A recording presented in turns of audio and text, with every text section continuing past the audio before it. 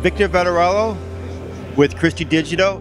My role is I am the Senior Application Specialist for our products, and I am showing you one of our products right now, the brand new X80, which is the most powerful multi-windowing processor in the world.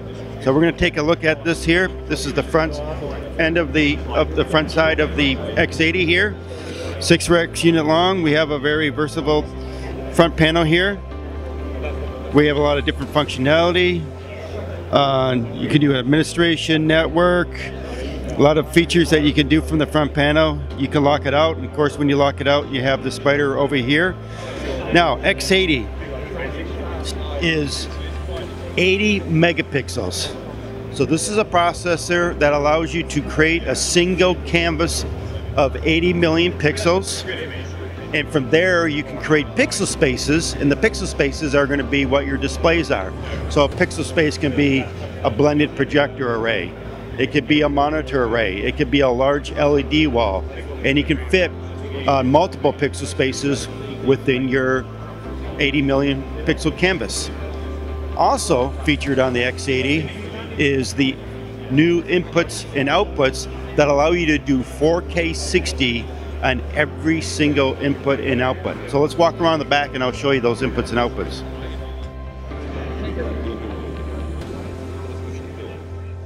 X80 is very modular. So it allows you to have 6 slots of inputs. Each input card has 4 inputs each. So this model here you're seeing 16 inputs with 4 slots. You still have 2 slots empty, so this can be upgradable to another 2 input cards to allow you 24 inputs.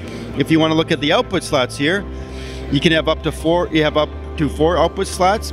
This model here is only got 8 outputs, but we can put a couple more here. You can be upgraded to be 16 outputs. Now, each input and each output has 3 different connections. You have an HDMI 2.0, DisplayPort 1.2, and a 12G SDI connector that allows 4K 60 support on each connector.